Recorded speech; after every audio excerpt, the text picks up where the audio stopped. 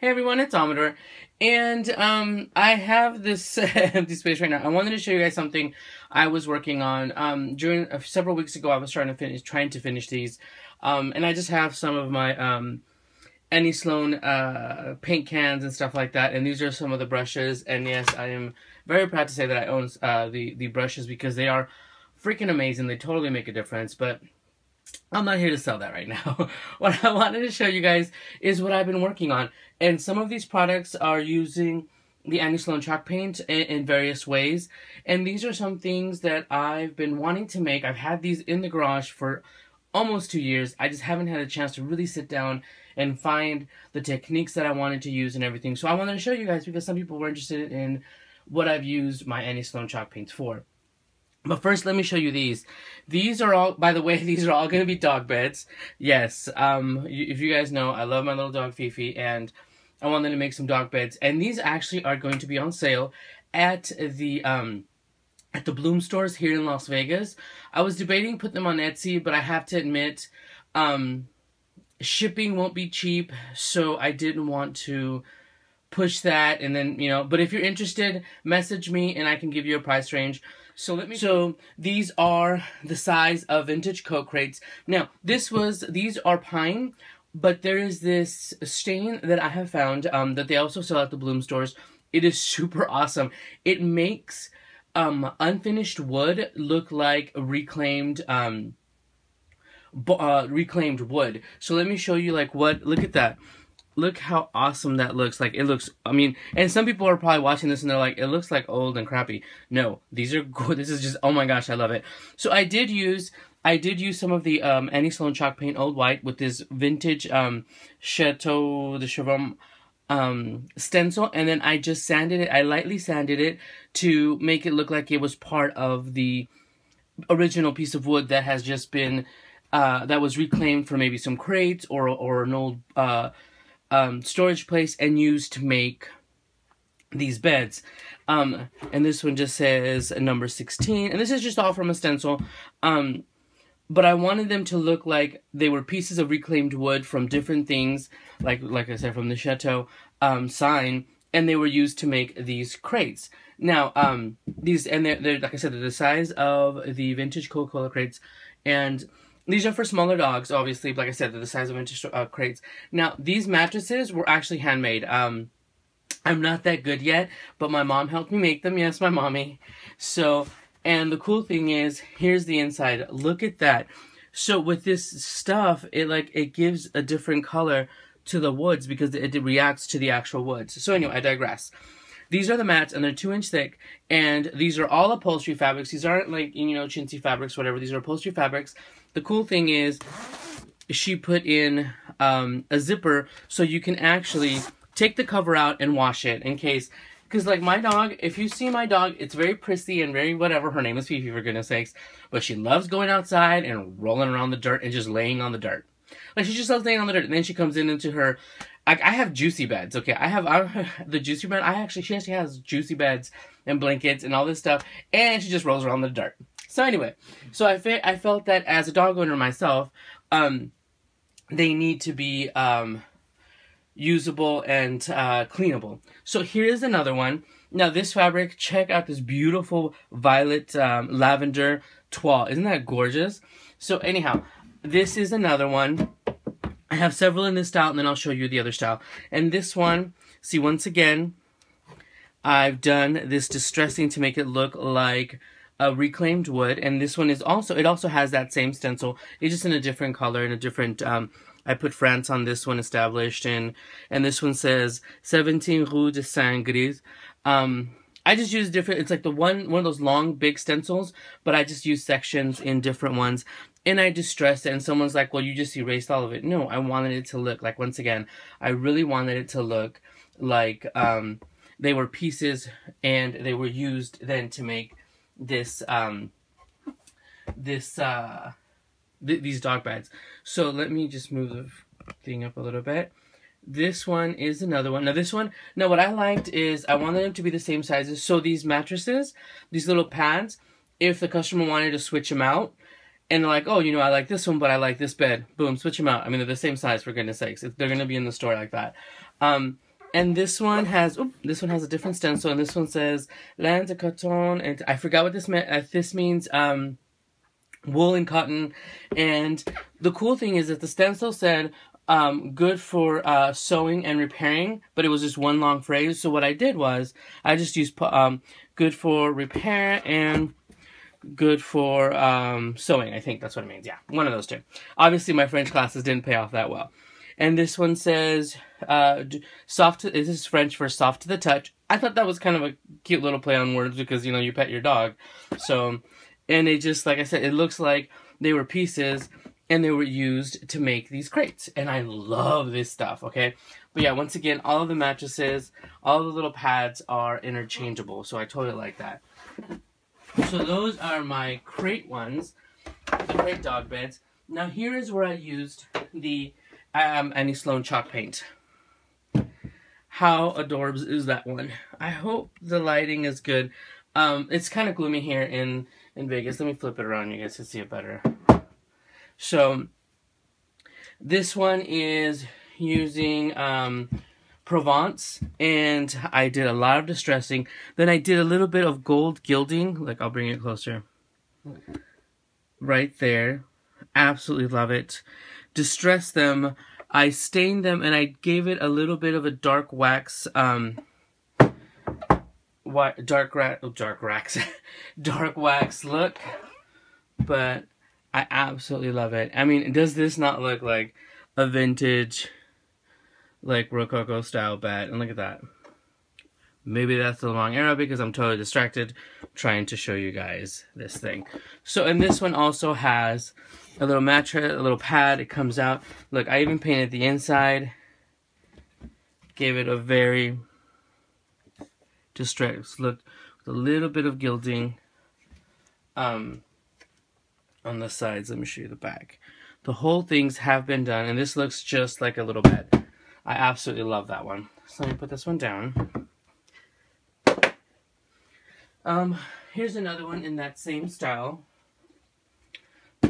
And this one has two colors. This is Louis Blue and Old White. And I did a dark wax glazing on it to make it look even more vintage and distressed. Let me see. Not the easiest to film, of course. I'm trying to look in the... to make sure I have it. Okay. So I have this detail right here, and it's all... I did it in Louis Blue, then I whitewashed it with the Old White, and... let me see. Okay. And then I did the... and then I sanded it. I distressed it a little bit. I did the wax. And look, I even did the inside. Can you even see it? Am I even in frame? Absolutely love it. And this is this gorgeous fabric, very luxe fabric, that Bridget gave me from the Bloom store because it is awesome. And look, and the whole thing. And trust you me, I make these just like when I make my kits and stuff to sew. I make it like if it was for myself. Every single one of these, there was no expense spared, basically. There was all of the details I could possibly put in it, and because I was making it as though I was making it for my own dog. I didn't build them, trust me. But I did, like I said, my thing is just the painting and the distressing, and I absolutely love it. This is one of my favorite. This one, and honestly, every one of them is one of my favorite because they have different... each one of them have different techniques, different colors. I was going to put a little bit of gilding on this one, but I felt it looked better on the Provence one. I didn't want them all to look the same. And these, the pads can be interchanged between these, but not within the crates.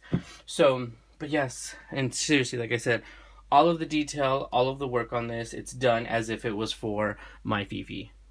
Okay, let me show you the last one. This one is the granddaddy. This one is the biggin. Let me see. I'm gonna turn it. Like I said, I do apologize about the lighting. It's so... let me see if that helps. Okay. This one is huge. Okay, look, this is the size. And I will have pictures at the end. Brighter pictures, better looking pictures, trust me. So I did take pictures. But this one is much bigger. Very much of a daybed style look. And this one obviously is, it was a lot more work. See, the pads come out, and they, like I said, they do have a zipper in different locations because depending on the fabric, it was easier to work that way. This was done in country gray. Yeah, this one was country gray, but actually I did a layer first of graphite, which is Annie Sloan's chalk paint. It's the dark black color, and then I covered it in the country gray, which is this beautiful like oatmeal color. It's like I was like, it looks kind of dumb. Once I saw it on a piece of furniture I was like, I have to have it. So I bought a can, of course. And these paints cover quite a bit, trust me, you guys. So anyway, so I did the graphite because this is a light, this is also pine, so it was light colored. And I felt once you sand it, really the detail wasn't showing. So I really wanted to show like maybe it was like an old oak piece or something. So, and I have this detail right here, and look at this, just exquisite craftsmanship. And I sanded it. This one was made to look even older than the rest. This one's much more sanding, much more wear. And please, if you guys, when you guys are starting to do your distressing and your sanding, I'm trying to get better lighting. Don't just sand to sand. Sand as if that's where more wear and tear is going to be. Don't just do a whole line, like see the border, don't just distress the whole line. Distress certain parts and sections. That's like the best thing I could ever tell you. The best tip that I ever gotten. You will never see any of my distress lines like just go all the way across because it's got a border. No, you have to like really think it through to make it a brilliant piece. So let me show you. Look, like even the top, how it was distressed. See, totally love it. I will show you the sides, the detail. They're very sturdy. Look at that. Absolutely love it. Even the backs were done, the bottoms were painted, the backs were distressed as well. Oh, I almost dropped it, you guys. I absolutely love it. So yeah, like I said, these, if you guys are interested, if you're in the Las Vegas area, these will be, right now I just have these three. This one, and the other ones, and the crates. So those are the ones that I'm going to be putting in the shop. Like I said, I will be putting pictures after this, and maybe probably pictures of you before. But I really wanted to show you guys, and I really wish my lighting would cooperate better with me. And like I said, it's a gloomy day. You guys, I love the Annie Sloan chalk paints. I love these beds. These were my original thought of like what I wanted for my dog. So these are the only sizes I'm going to be having. I'm not gonna lie, honestly the price point I don't even know yet, but these do have a lot of work, a lot of love, a lot of time put into it, and the best products. Don't think I just went and bought, because you can make your own. They have ways of making chalk paint or whatever. Personally, this is way better. So all of this is all top quality. I had my best seamstress work on the bed pads. I just think it's so funny. They're like, you had your mom make them. I'm like, yes, I had my mom make them. So what? So yeah, just stack them up and totally gonna destroy the beds. So yeah, so those are the things I had been working on with my Annie Sloan chalk paint, you guys. It works amazing. It works awesome. Check out the Bloom store. Here in Las Vegas, and there's several different Annie Sloan stockists. If you guys are looking for the paint, you can order it online, but most cities now do have stockists. So just go on the Annie Sloan website and look for stockists to get your own paint. It's awesome. And like I said, if you guys are interested in the price, inquiring about the price for these, let me know. And I'm also thinking of doing, I have a few left. The only thing is, I will be doing these crates. I'm debating putting them in my Etsy shop and having them customed. So I will be doing custom ones of these in the Annie Sloan paint colors with maybe some stenciling. I don't know. I haven't really decided. So I don't even know when that's going to happen. So, but this is what I have right now, and that is what I'm going to be putting in the shop. So you guys, thanks for stopping by. I hope this made sense, and sorry for the lighting. Like I said, stay tuned. You will see some beautiful pictures, right? That I just took in my living room. So don't think it's like I took them somewhere and made these glamour shots now. All right? So I will talk to you guys soon. Thanks for stopping by. Bye, everyone.